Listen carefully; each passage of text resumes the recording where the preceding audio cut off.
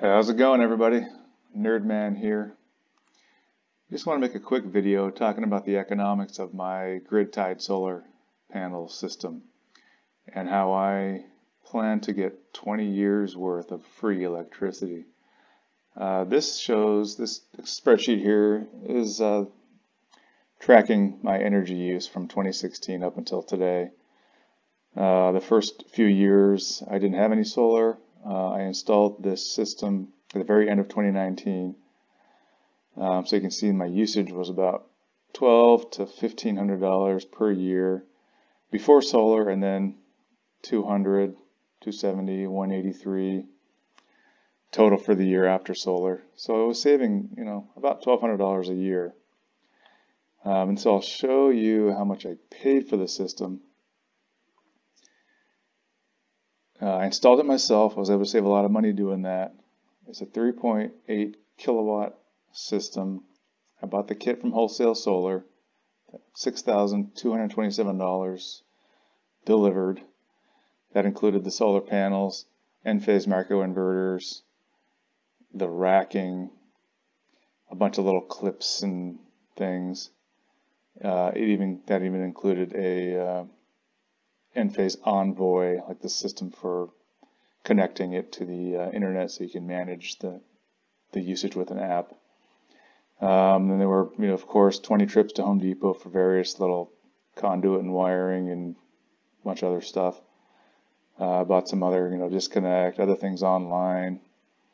I bought consumption transformers. Those are actually made by Enphase. They connect right into the combiner box, and you can clamp them around the conductors and track your energy usage. So it's fun. You can compare usage to power generation with those. $510 for the permit, some money for some labels, various other flashings. I ended up switching from the Envoy. I bought a box for the Envoy, which I returned. I bought the Envoy for $500. I returned that. And I bought the combiner. And I got that off eBay for $497, which was a pretty good price. But the problem with that was I had to actually change my permit. I had to revise the permit. They're very picky on every component of the system matching what you're actually installing. So that was $170 just to modify the permit. A few other things. I ended up having to revise the permit one more time. Might have just been the way I was routing the wiring. Another $155, but the total came out to be $8,000, just about. Back then, there was still a 30% rebate on your federal taxes, so the effective cost was $5,566. And if I estimate $1,200 a year in savings, I'll pay back that investment in less than 5 years. And these systems, the solar panels, they're rated after 25 years to still produce 80% of their original power. So if I look at solar generation, kind of here's a summary. I'm 3 years into that 5-year payback, and after that, all this energy for the next 20 years is free to me. And I have the manufacturer of the panels claims that the panels degrade at 0.7% per year, so that after 25 years they'll produce 80% of their rated power.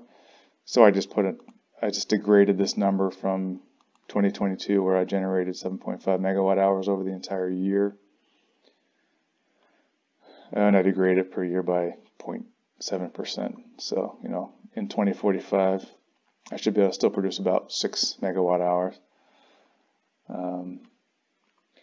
So that's a pretty awesome way to get yourself 137 free megawatt hours of electricity. So hopefully this was helpful to you. If you enjoyed this video, I'd appreciate a thumbs up. If you want more of this type of video, please subscribe.